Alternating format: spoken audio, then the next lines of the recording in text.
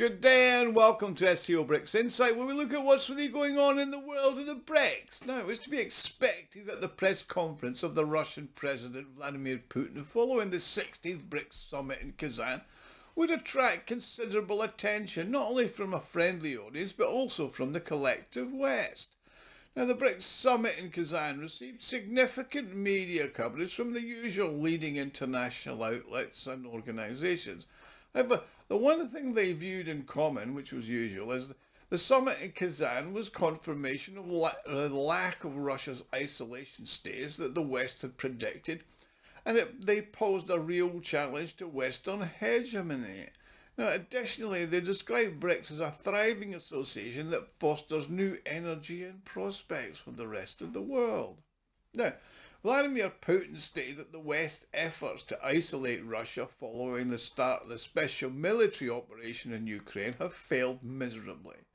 Plus, Dmitry Polyansky, who's the first deputy permanent representative to the UN, asserted that it's the West and not Russia that's getting isolated, given that its policies are driving the countries in the global south to distance themselves from them.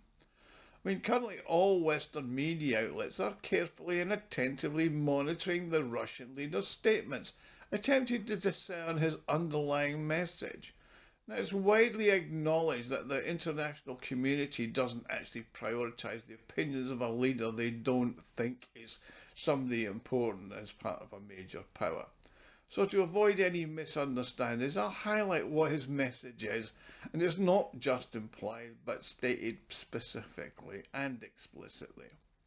He said, in response to the outcomes of the summit and queries from the press corps, including the representatives from countries which Russia has diplomatic differences, and I'm being polite there, sarcasm alert, Vladimir Putin made a straightforward yet significant observation. He said, while intimidation tactics are regularly employed against many nations by the US and their allies, they're futile when they're directed at Russia, as they only reinforce our resolve. And it's not only military threats that we're discussing, but also the wider anti-Russian policy of the West and everything, including sports. What began as a somewhat ineffectual approach by the West has now reached a point where it's in fact seriously self-destructive to them. Now, before I continue, I'd like to make an appeal. If you like and enjoy my videos, you can help me fund the channel and my website, scobricsinsight.com, to further develop it. Now, this is done by making a small donation, which you can do by clicking on the thanks button at the bottom of the video screen. Everybody who donates does get a personal thank you from me. When the collective West devised its anti-Russian strategy, they based it on what they consider well thought out and reliable plans. Now, the architects of this strategy were confident that Russia would become isolated on the international stage. Now, in order to isolate Russia, a comprehensive range of incentives and disincentives for countries were deployed. However, according to Putin, he said, those who oppose Russia have failed to recognise what motivates us, and what the outcome of the BRICS summit is that it's a striking illustration of this misguided and narrow-minded approach. He said the BRICS group, currently chaired by Russia, accounts for 38% of the world's GDP, 37% of its purchasing power parity, 15% of its global trade, and 40% of the world's population. A total of 36 states and 6 international organisations sent representatives to the summit, and that was including the African Union and the United Nations Secretary General. Now, the number of applications for membership in the organisation has grown significantly, prompting the development of a criteria for filtering new members and levels. Now, it's significant, if not only highly amusing, that the leaders of India and South Africa, Modi and Ramaphosa, made a bold move, deciding to attend the BRICS in Kazan rather than the British Commonwealth Summit in Samoa. In doing so, they avoided having to spend time with King Charles III, who you could say is an individual very different from his widely loved and respected mother, Queen Elizabeth II.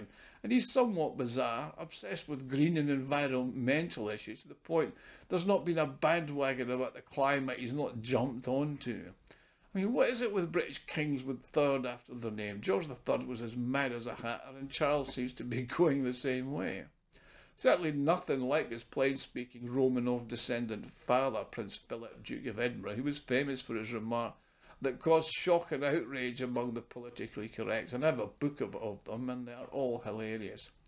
Now, they also avoided meeting with the UK's new Prime Minister, also known to the masses in the UK as two-tier, I get free gear, you get no beer, Sir Keir Starmer, who's about as wooden as Pinocchio and lies about the same amount.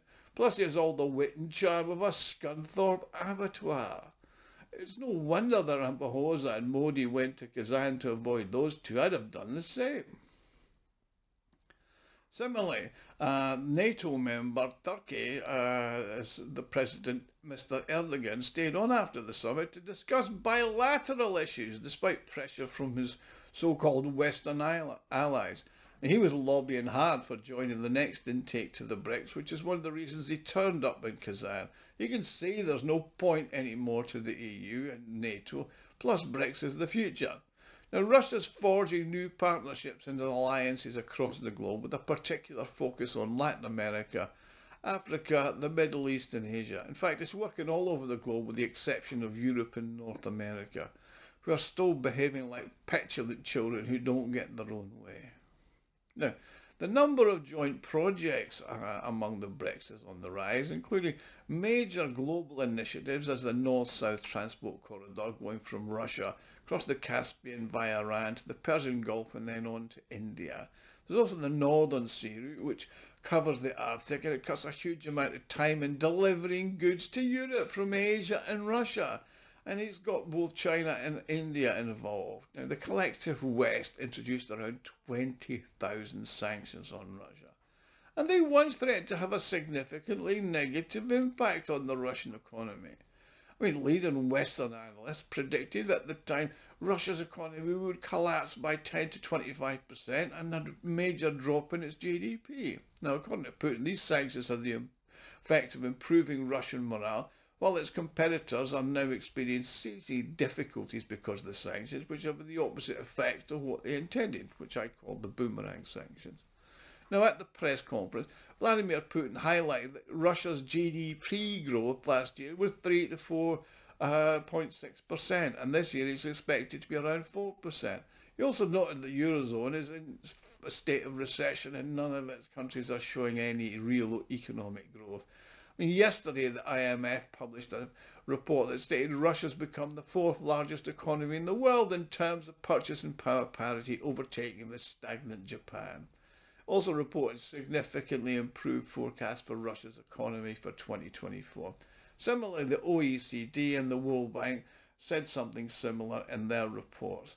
Now, these once respected organisations, but now derided as US vassals that threatened Russia with collapse, hunger and poverty, and now report these positive dynamics, which they attribute to growth in industrial production, an increase in real incomes and strong consumer demand. Now, in a somewhat emotional tone, Putin went on to say that the federal budget deficit in Russia had narrowed significantly.